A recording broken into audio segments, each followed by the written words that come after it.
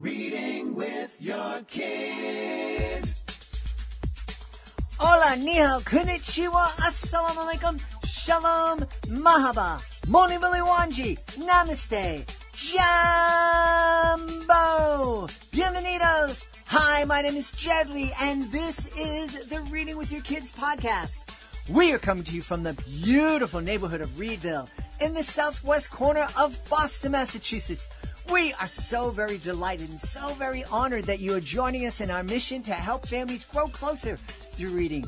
Please be sure to subscribe to the show on the iHeartRadio app, on Amazon Music, Spotify, Stitcher Radio, Google Podcasts, wherever you find your podcasts. Our guest today is the Space Gal Emily Calandrelli. She is returning to the show to celebrate Reach for the Stars. Before we invite Emily back into the studio, we want to invite you to reach out to us and connect with us on social media. So many places to do it. Facebook.com/readingwithyourkids. Are you on Instagram? We are. It's at Reading With Your Kids. We have a great Pinterest page, Reading With Your Kids. And of course, on Twitter, we are at Jedley Magic, just to make it difficult. And pretty soon, we're going to be on TikTok. We don't know what we're going to be doing on TikTok, and we need your help. So we'd like to invite you to go to our website, readingwithyourkids.com. When you go there, please do sign up for our free newsletter. And also, use the contact button at the top of the page to let us know what you think we should be doing on TikTok. You can also use that contact button to let us know what we're doing well on the show, let us know what we can do better, and let us know who you would like to hear on the show. Joining us right now from beautiful Southern California, our guest is returning to the show to celebrate the release of her beautiful new picture book. It's called Reach for the Stars, and is written by our guest, the Space Gal Emily Calandrelli. Hey, Emily, welcome back. Hey, thank you so much for having me back. I'm really excited to have you back. What a beautiful cover. I have the cover right in front of me. The illustration is absolutely beautiful. Tell us all about Reach for the Stars, please. Oh, my goodness. So this was a book. This is my very first picture book, and it's a book that I wrote a few months after my daughter was born. And so I had my first child, my daughter, 2 years ago. She just turned 2. And after she was born, I was going through all of these really intense postpartum emotions where I was just imagining her growing up, and I was dreaming of all of the things that I wanted her to be able to reach for throughout her life. Because as a child is born, one of the first things that they do is reach for things. That's the one sort of instinctual thing that they know how to do. So they reach for their mom's thumb, or they reach for the mobile above their crib, and they start to reach for other things like food and bottles and bigger things as they go throughout life. And I just imagined all of the different things that I wanted her to reach for at every stage of her life, and all of the things that I wanted to teach her at each of those stages of her life. And so I just put that all in a book, and that became Reach for the Stars. Wow. Was it a challenge for you writing? Because you've written lots. You've written TV. You've written the Adelaide series of middle grade books. Mm-hmm. This is a picture book, and you're not talking about science. Well, there's some science there, but you're talking more about emotions. Right, exactly. And I think that creative writing is something that I've always loved. That was always something that I was good at growing up, and I loved practicing growing up. And I didn't have too much of a chance to kind of exercise those muscles while as an engineering student throughout my 8 years of engineering classes. And then after I got out, I started writing again. And that was more on blogs and social media. And that evolved to technical writing, where I was a journalist for TechCrunch, and I was covering the space industry.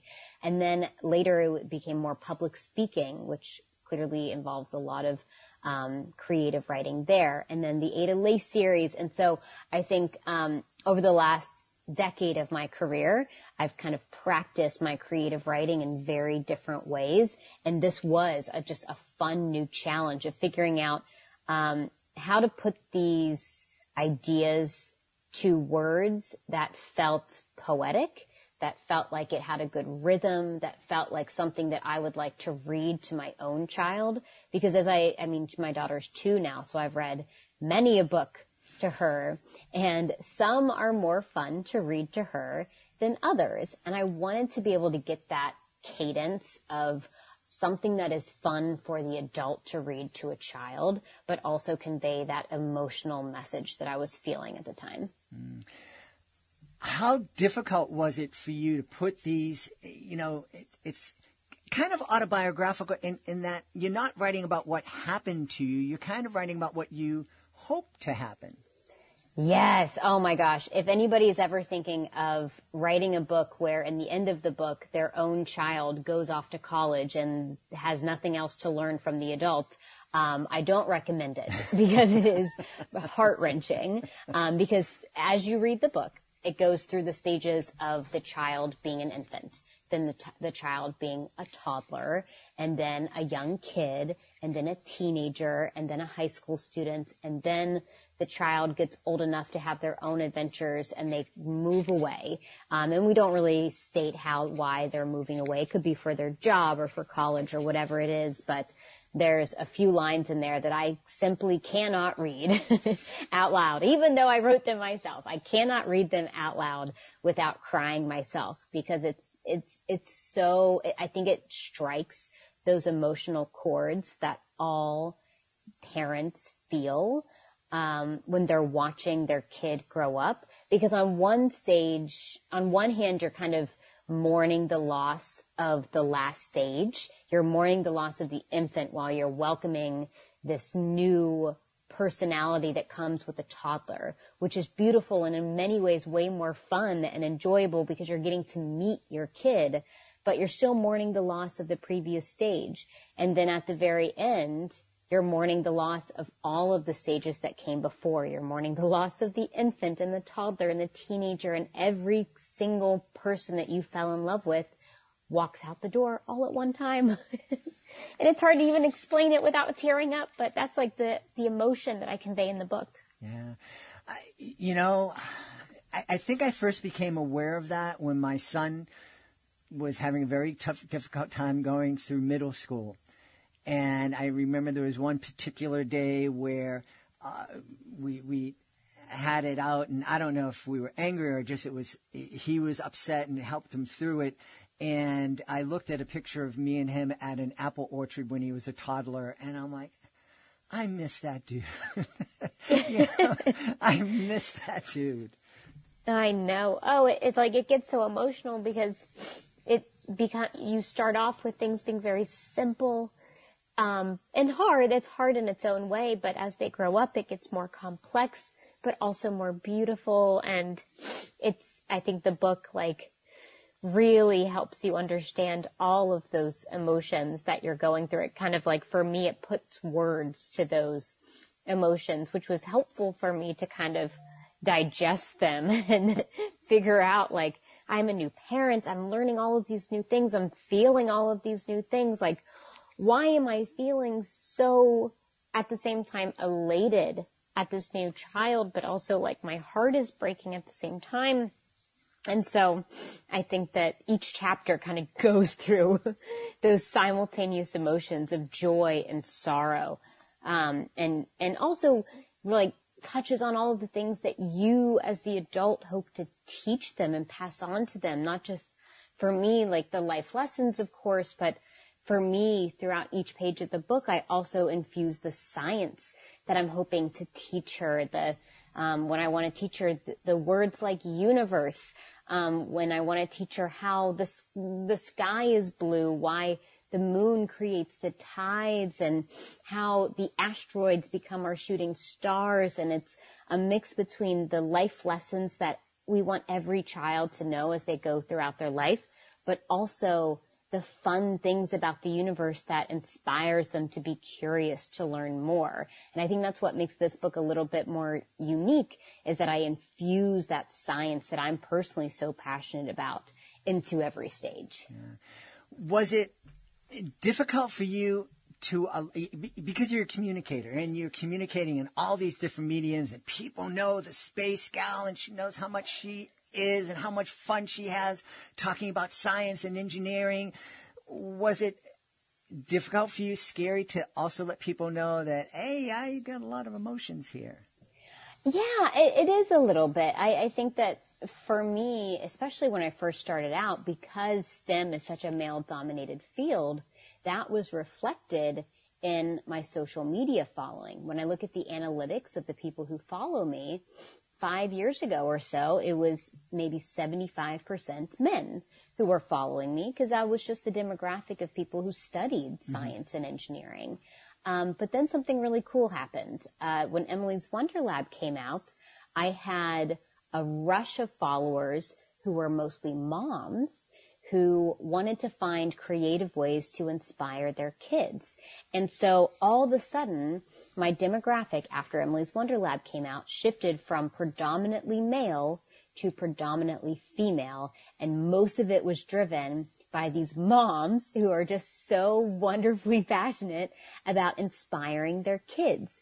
And that, I think, that change in demographic and the people who follow me helped me open up a little bit more, helped me talk about the side of motherhood and what it felt like, because it resonated with so many people that follow me for other reasons. And I was getting comments from other mothers who were talking about the same stuff. So it felt like I was helping to build this community of people who are passionate about getting kids curious about the world around them, but are also recognizing the challenges and the joy and the sorrow of motherhood at the same time. And it was this really fun community and really just like helpful community to be a part of. It felt really welcoming. And so I think after Emily's Wonder Lab came out, it gave me that safe space to be able to talk about these new things that I was feeling that may not have been like purely scientific.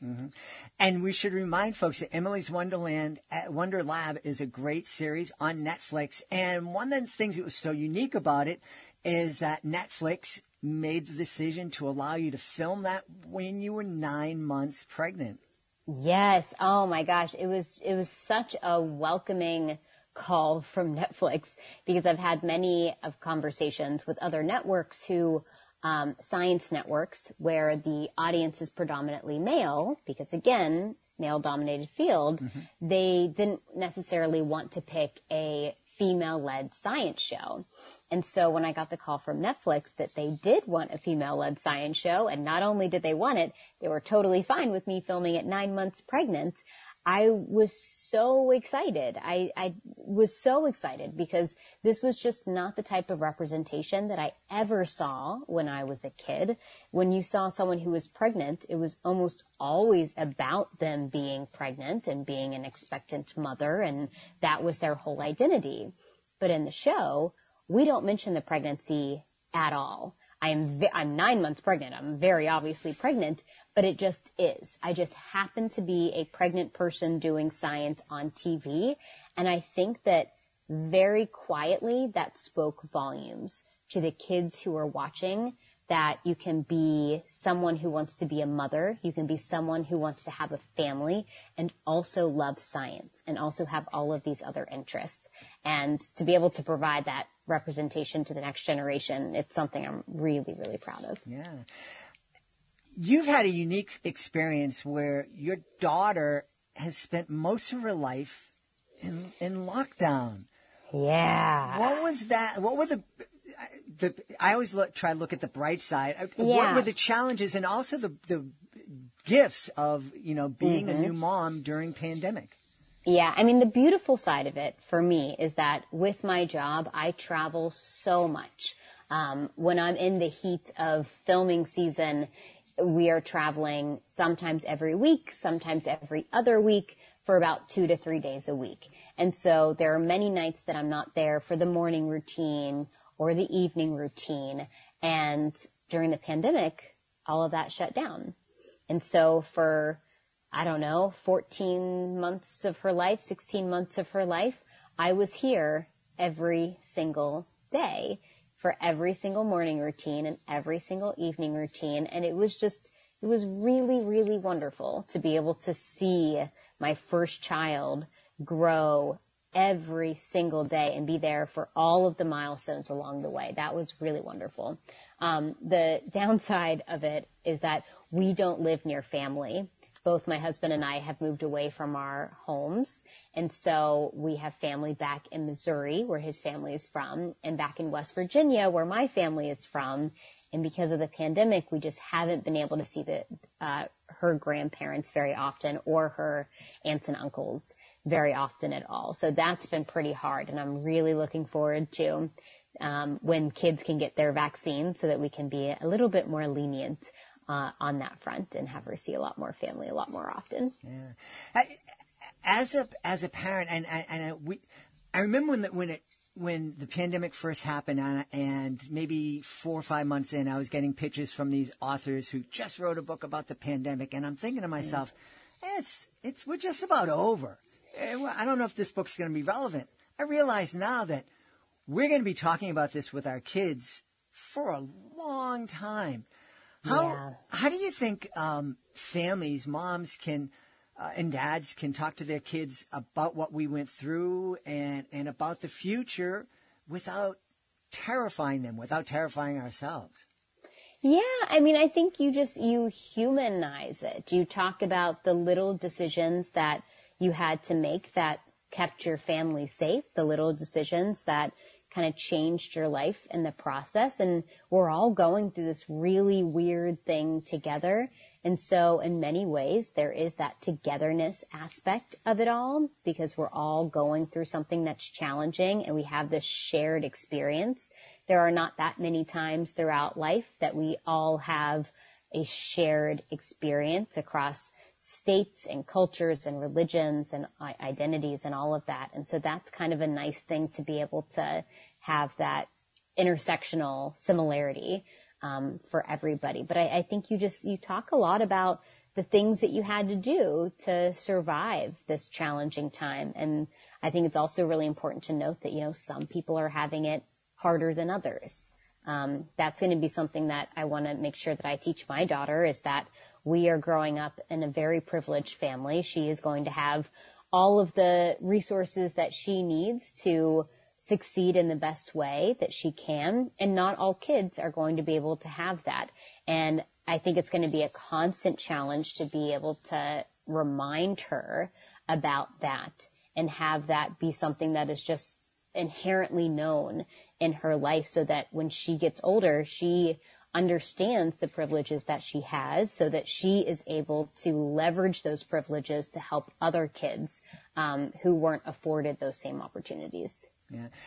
Along the same lines, you talk about, reach for the stars. You're imagining all these different conversations that you want for your daughter and the future that you're hoping for your daughter. I'm sure one of those hopes is that, all those things that separate us, the culture, the identities, the politics, that somehow we're able to knock down those barriers so that we can come together. As somebody who is really knowledgeable in the area of STEM and science, can you imagine that happening? Is there hope that we're going to be able to overcome these differences and make the world a more equitable place? Yeah, I think there definitely is. I think kids, more so than adults, have greater empathy for others. And I think empathy is the key to be able to have those intersectional conversations about things that, based on identity alone, we may not agree on. But empathy and understanding where the other person is coming from, so that we can understand why they have chosen to believe the things that they believe, and perhaps try to speak to them in a way that actually speaks to their values, rather than speaking to them in a way that speaks to our values, which is usually a big communication error that we make when we have these tough conversations with people we love about things we disagree on. We try to impose our own values on somebody else. I think it's really, really important to have empathy and understand why the person makes the decisions that they're making, because usually people are making decisions because they love their family, because they want to protect their family, based on these shared interests that a lot of us have. And I think kids are really, really much better at kind of employing empathy than adults. So I have optimism on that front.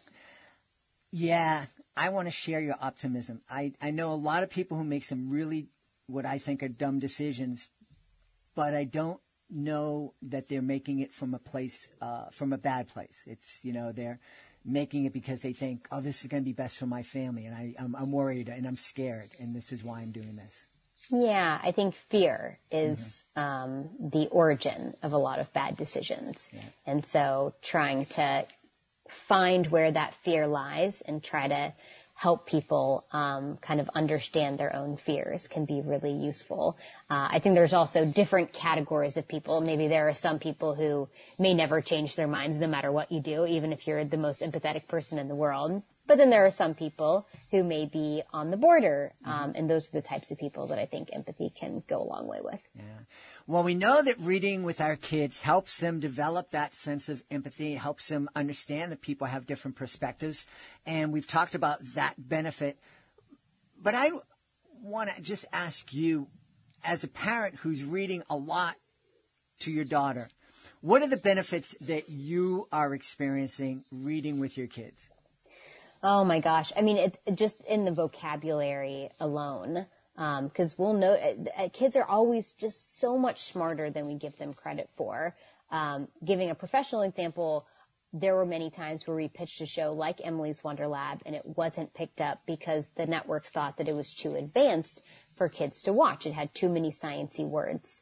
But we learned with the success of Emily's Wonder Lab that that wasn't the case, that so many kids love learning about the messiness that is science. They don't want you to dumb it down for them. They want you to bring them along for the ride. And as long as you can very creatively explain complex things in a simple way where you don't lose them, then they will enjoy the content. With my own daughter, reading gives her this vast vocabulary where we'll read something that we think that, we're just reading to her to get her to bedtime.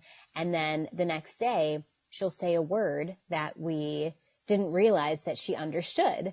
We're reading Halloween books now, and we were out walking through our neighborhood looking at Halloween decorations, and she pointed to something and she said, skeleton. And we didn't even realize that she knew that word. And so I think that they're retaining a lot more than we think. And it just has to be this consistent process where we're just constantly bringing up this vocabulary and pointing out new words and objects, because that knowledge that grows over time. Yeah. And are you having fun reading with your kid?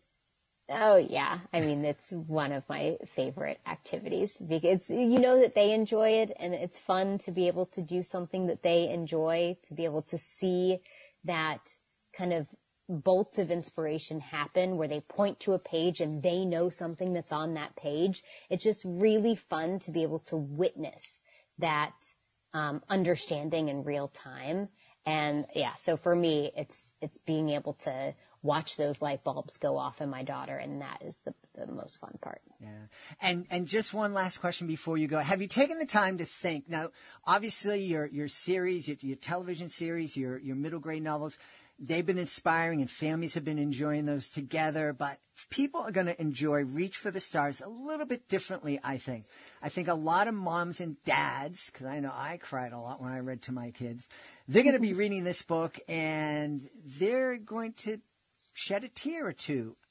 Has that sunk in to understand that you're going to be turning on the waterworks in a lot of families? Yeah, I mean, I think those are the types of books that I enjoy the most, because they convey sometimes these emotions that I want to express to my daughter, and I may not have the words currently to be able to do that. And so I'm hoping that I was able to put those emotions to words for some parents out there, and that it resonates with some people. I think this is the type of book that simultaneously makes for a great gift for a new parent, but also makes for a great graduation gift because it has that inspiration that you hope to give to those kids who are leaving the house for the first time, who are off to make their own lives and have their own adventures and all of that. And so I'm hoping that it has that feel for other families as well. Yeah. Emily, please tell everybody where they can go to find out more about Reach for the Stars and find out more about you. Yeah, so my website is thespacegal.com. Reach for the Stars is going to be available anywhere books are sold, on bookshop.org and Amazon and Barnes & Noble and your local bookstore, of course. And I'm everywhere on social media at The Space Gal. We've had a wonderful time speaking about Reach for the Stars, the latest book from our guest, the Space Gal, Emily Calandrelli. Hey, Emily, thanks so much for being with us. Thank you so much for having me.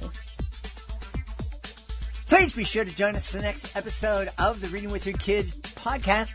We're really excited to welcome a Boston resident, one of my neighbors, Lisa Stringfellow, to the show. She's here to celebrate A Comb of Wishes. It's her debut middle grade book. You don't want to miss it. Hey, authors, please be sure to visit readingwithyourkids.com. Click on the Authors Click Here button at the top of the page to find out how you can be a guest on the show, find out how you can submit your book to our Certified Great Read panel, and also to find out about our promotional packages. Learn all about it at readingwithyourkids.com, clicking on that Authors Click Here button at the top of the page.